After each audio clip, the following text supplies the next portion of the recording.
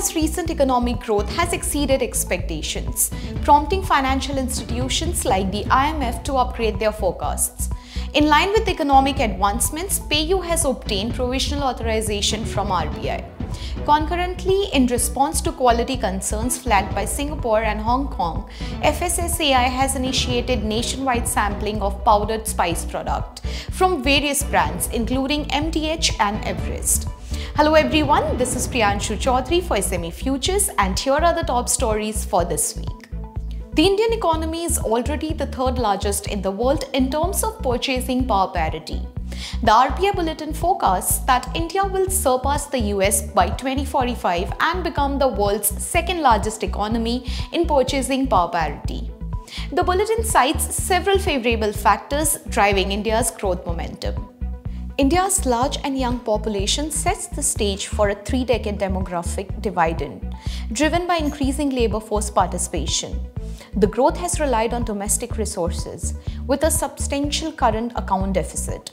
Post-COVID, the deficit stands at 8.6% and debt at 81.6% of GDP by March 2024, with potential decline to 73.4% by 2030-31.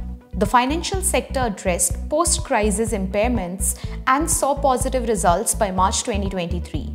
India's technology-driven transformation, including the JAM Trinity and the Unified Payments Interface, has expanded access to formal finance.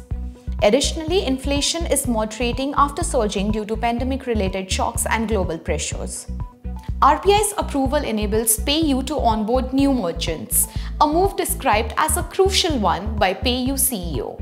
He emphasized its significance in building a global digital payment infrastructure rooted in India and aligning with the Digital India Initiative and forward-thinking RBI regulations. PayU recently collaborated with US fintech firm PayPal to improve cross-border payments for Indian merchants. PayU offers payment gateway solutions to a vast range of online businesses, serving over 5 lakh enterprises, major e-commerce players and SMEs in India.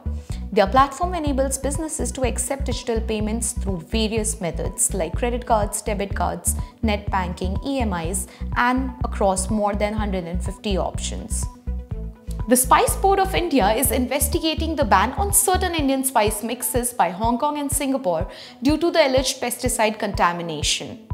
A.B. Remashri, Director of Spice Board of India, mentioned they are actively addressing the issue. Efforts to reach the companies involved were unsuccessful at the moment.